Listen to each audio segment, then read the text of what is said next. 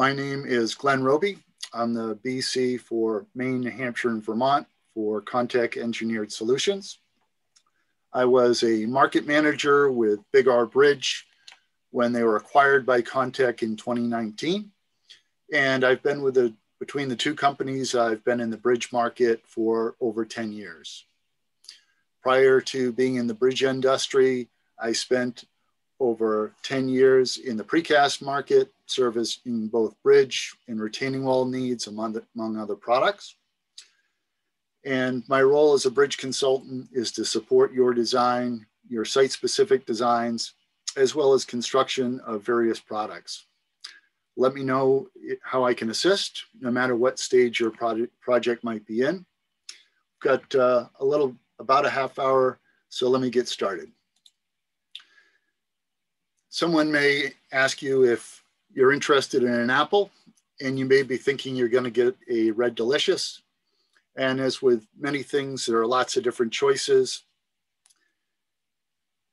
And the reason that we want to make sure we're very clear on what we specify. And when we're looking at a stream crossing, the pipe on the right, which was likely reclaimed from a paper mill at some point, may have been a perfectly acceptable solution for a water crossing. But now aware of stream smart design, ensuring ecologically appropriate crossings, as well as limiting maintenance that may stem from undersized structures, we look at options that serve both goals, such as this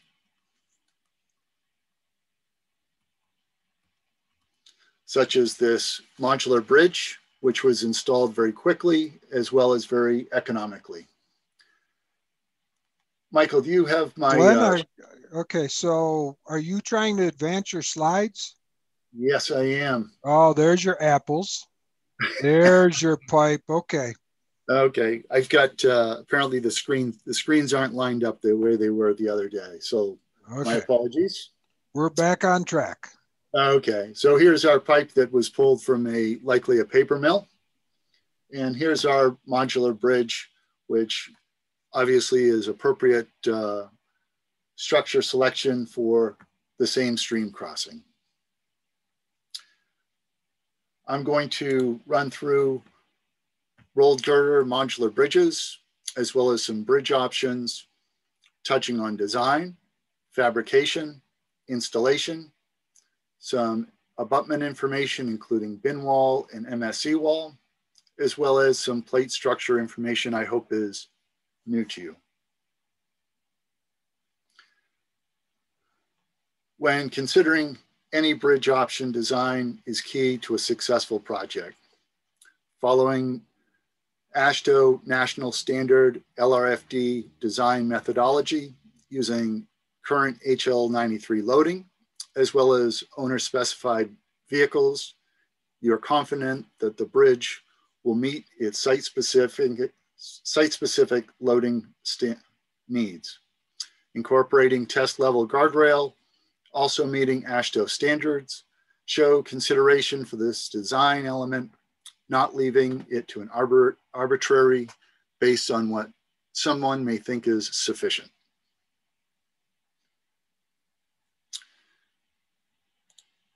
Annual certification, fabrication certifications, endorsements ensure you're getting what you pay for in a safe, reliable structure on your project.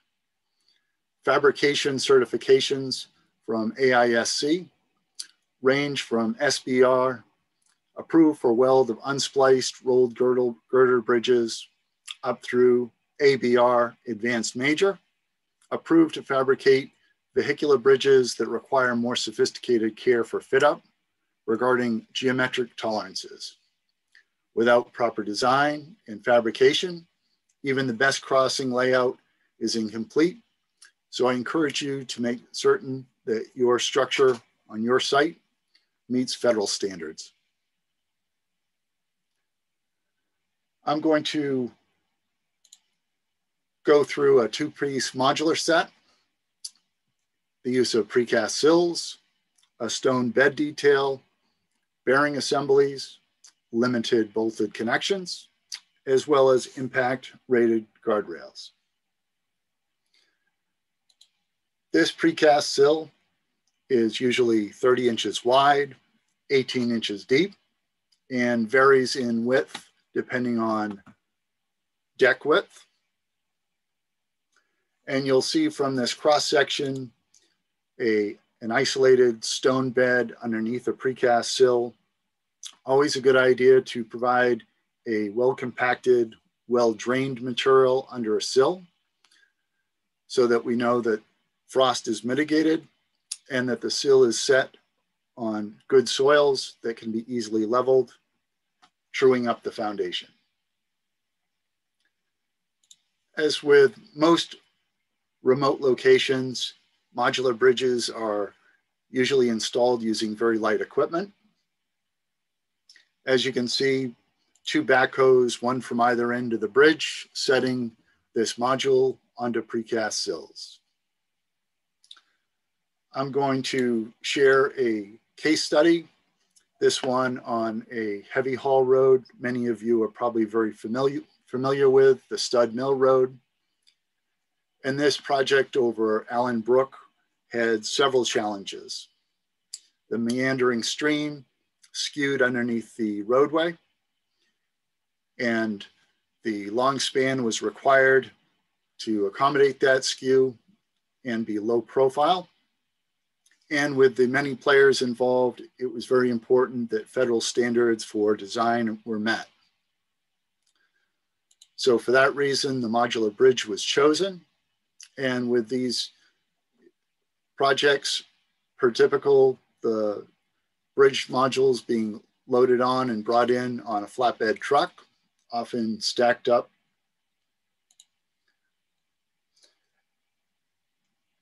And then the site is prepared with natural stream bottom, the natural stream bottom with precast sills in the background. And the precast sills have bearing assemblies which provide connectivity between the concrete foundations and the bridge beams themselves. And there you can see the backhoes positioning the modules into place. And underneath the structure itself, mid-diaphragm splices which use a 4-bolt connection, usually in 3 positions. And then up on the deck, you'll see the small red arrows pointing out mid-deck splices, bolted splices.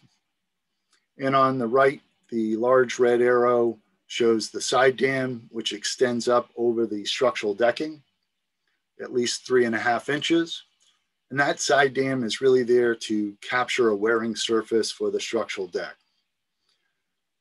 Wear surface most frequently being gravel or timber running planks or direct pave or concrete. And here we see in profile a precast sill with the bearing assembly, guardrail posts, and then sheet pile back wall behind the bridge, retaining the fill from the ends of the bridge.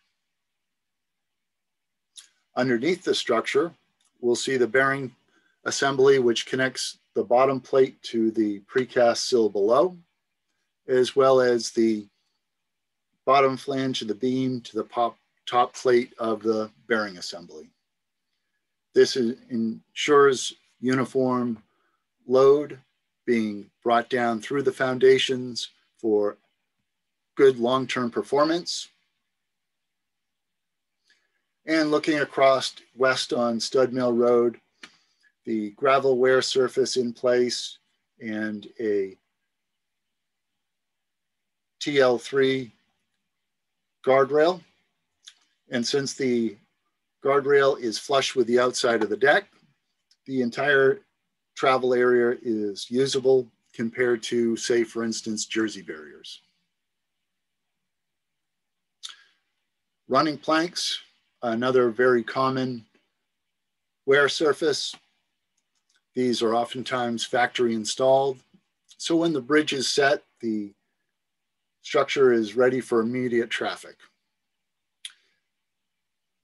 These timber planks could easily be a full width wear surface, and you may see at the top of the image that holes have been left in the decking, and these holes have been left where the pick points are, so shackles can easily be set in and the structure be moved to an alternate location. We certainly realize that a impact-rated guardrail is not always the best option for a specific site. For instance, a blueberry operation that may have some very wide equipment that hangs over the side. And so these timber curbs, which through bolt through scupper blocks to backing plates down underneath the bridge deck, make a very stout arrangement and possibly a good option for your site. Now, I want to pause for just a minute and speak a little bit about different coatings and options that you may want to consider on a project. It was weathering steel was discussed last week, and Core 10, which is the brand name for weathering steel, develops a hard protective patina on the outside through a series of wet and dry cycles. And with that, the protective patina makes weathering steel a low maintenance option. It also might be considered a green option as there are no coatings to leave at the project site, and also has quite an impact since it's the lowest cost option. Painted steel. All of Contech's bridge facilities have proper preparation for coating with an SP6 or SP10 blast, as well as sophisticated paint endorsements. But it's important that if specifying painted steel, that proper prep and coating is indeed what you get. Galvanized steel, certainly the highest quality, and very interested to learn more about that in the next presentation. But galvanized steel does have some limitations, and depending on span, perhaps the bridge may need to be broken down into smaller components. And with that, there may be additional field assembly, and/or there's certainly a cost associated with galvanized steel. So when we think about where weathering steel is going, we like to think about the environment. And since de-icing chemicals and similar are what deteriorate weathering steel the fastest, and the remote locations that most of these projects are in, weathering steel may be a good option for you. As you see this tractor pulling in one end of the modular bridge under a zip line, and then the excavator pushing the far end out onto the far bank. As you can see, with no access, now there's quick and efficient access to the far side. Sometimes increased span is not sufficient to accommodate different grade changes. So looking at some different options, a galvanized riser beam on top of a precast sill may be a consideration. And this 2 or 3 foot grade change still accommodates the bearing assembly on top. Once we go up into larger elevation changes, we look for different options such as this galvanized steel bin wall. And the bin wall with its vertical posts and horizontal corrugated plates are easily bolted together. And the isolated soil cells are often used in conjunction with local materials, with the ability to have wall heights excess of 20 feet. These bin walls can make an excellent choice, such as you see here, with precast sills already set on top and some excavators moving the first module into position. this local project in Blanchard Township, Maine, using the bin wall technology, as this Mariaville project did as well. Other options for foundations, and I believe Kathy referred to these wire-faced walls last week more generically as Hilfiger walls, have an L-shaped facing unit. The L return on the bottom connects to soil reinforcement units with a simple C-clip. These galvanized steel soil reinforcement units extend out typically 0.7 the height of the wall. So you might think about a 10-foot high wall having a 7-foot long strap length. The face unit for these wire wall systems are usually handled in one of two ways. For a more temporary application, a filter fabric is applied to the face. In more permanent applications, a stone material is on the face, separating the UV and protecting the UV nature of the filter fabric behind it.